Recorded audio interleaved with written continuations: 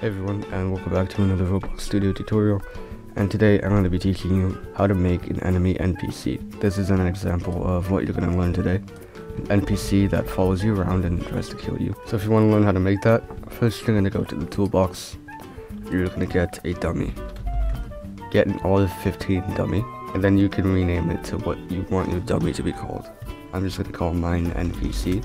And then inside of my NPC, I'm going to add a script. And I'm going to call this script AI script.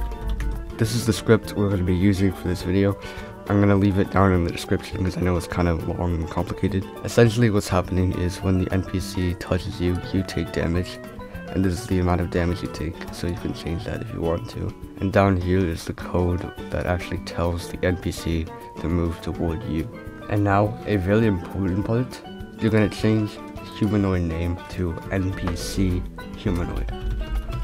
If you don't do this, then the entire thing will break. Next, you're going to add a script, and you're going to call this script respawn script. Now here's the respawn script. I'll leave it in the description as well. But essentially what it's doing is making sure that the NPC chases you, no matter if you respawn or not. Then once you've done that, you're going to add in another script, and you're going to call this script anim script. This is going to be your animation script. And this is the script you're going to be using today.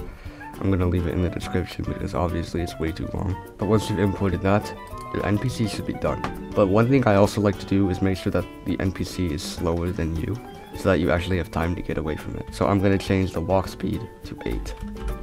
You can change the walk speed inside of the humanoid. And once you've done that, you can play and the enemy NPC works. And that is how to make an enemy NPC in Roblox Studio. If you enjoyed, leave a like and subscribe. It really does help me out a lot. And I'll see you in the next video.